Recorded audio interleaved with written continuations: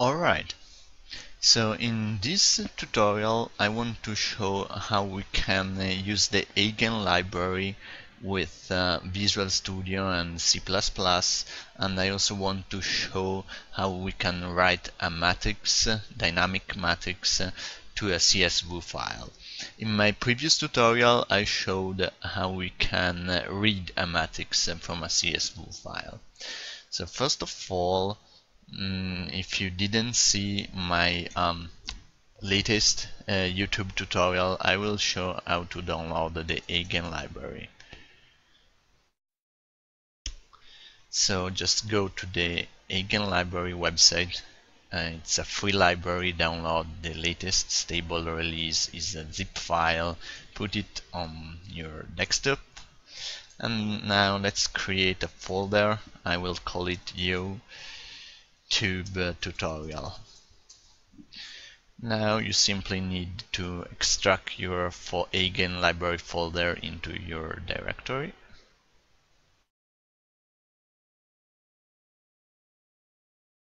Alright. And you can also rename your folder with your library simply into Eigen. Now let's create the project with Visual Studio. It will be a new project into YouTube tutorial folder. It's a C++ project of Win32 type. Let's name it tutorial. Okay, follow the wizard, leave precompile header, finish.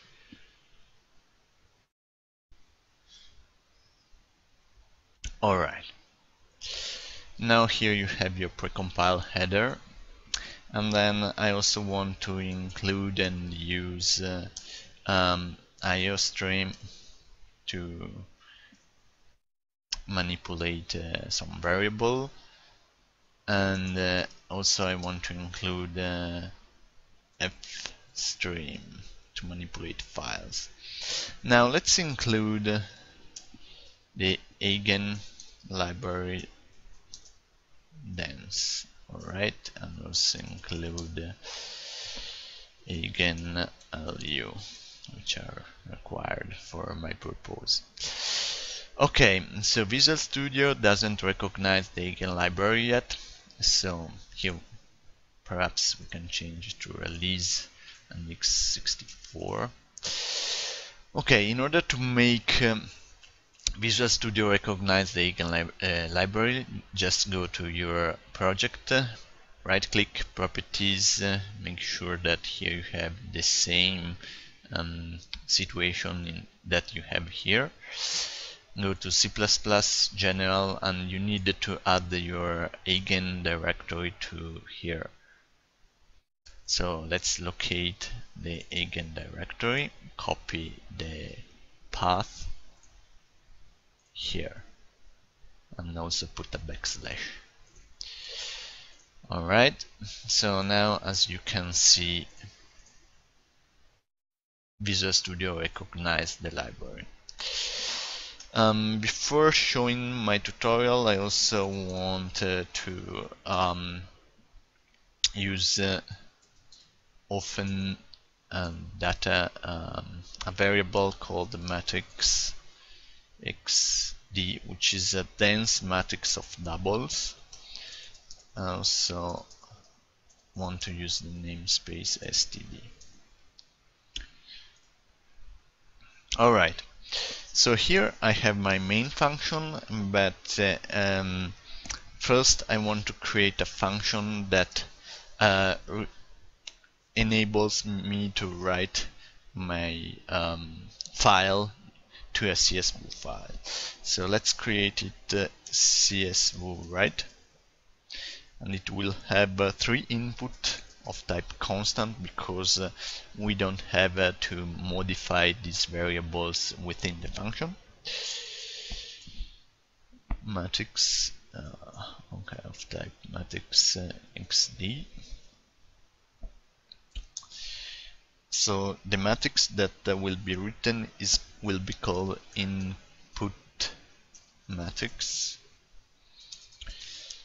Then we have the string of the file name to which the matrix will be written, and also finally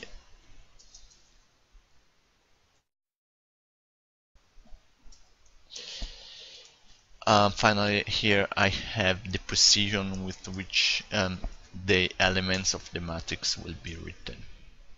So this is a pretty short function. First of all, I want to initialize two integers and create a stream variable of stream called output data. Call it output data. Output data, we need to open it and use the file name of the file, which will be taken from the function input. Alright, let's check here if this command was successful. If it's not, we will return -1. Otherwise, the program will go ahead. So output data, we need to set now the precision, and the precision will be dprec. Alright, taken from the function input. Now we need to create two cycles. The first in I, from 0 to the size of input matrix, in this case the rows, and I will also create another loop within in J, which will be from 0 to the columns of the matrix. Alright, now every time so here we have to define what to do with the element of the matrix at position I and j. So in this case I will simply, with this command, write the element which is at I and j position to output data, which is my file.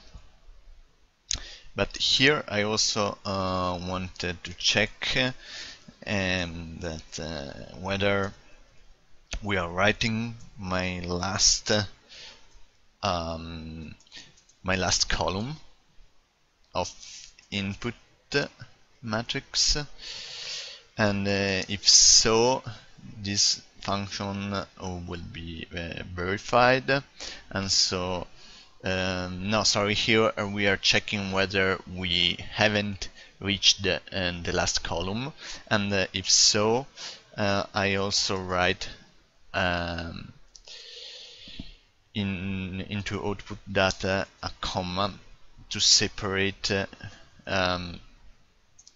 the element that I wrote from the next. Outside the inside loop, I want to check whether or not we reached the last row here, and if we haven't reached the last row, I will write a return. So I will create a new line in the file. When we also exit the second loop,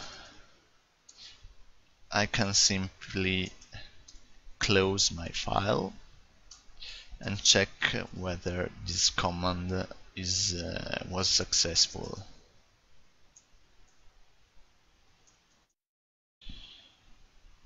If it is not successful, then I will return -1.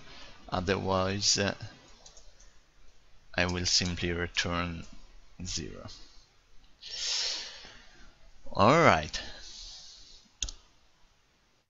So here now I have my main function, and I wanted to try to write a matrix to a file. So first of all, I will create an error variable called error, and also a matrix called A of size, for example, 2 by 2.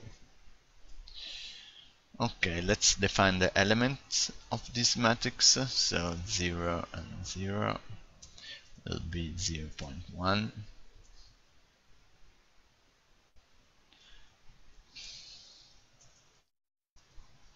So we have 0, 0, 0, 1,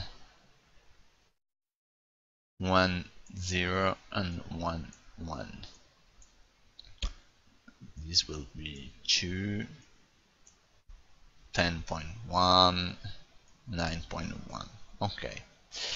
So here I have defined my matrix, and I simply want to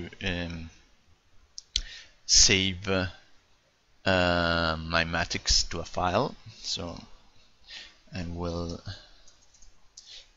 execute my function CSV write,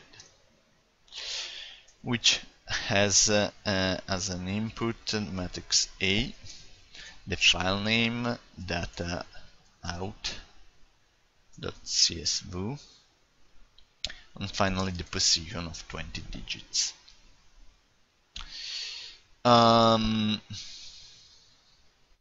Alright, so let's check if this works. Save it, then compile it.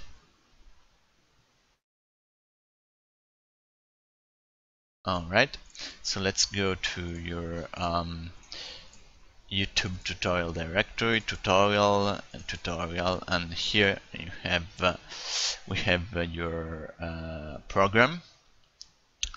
Here is the source code.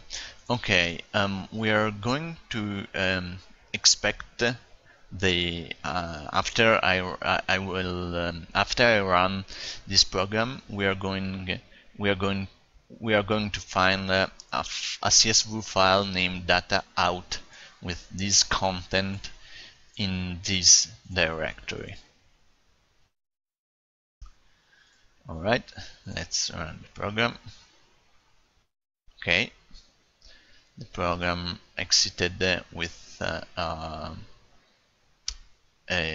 0 code. Let's go to tutorial. Okay, here we have the data out CSV file.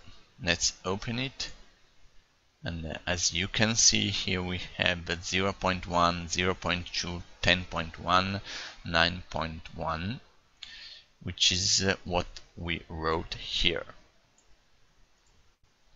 So with this tutorial we learned how we can define a matrix with an Eigen library and write it to a CSV file, also doing error handling.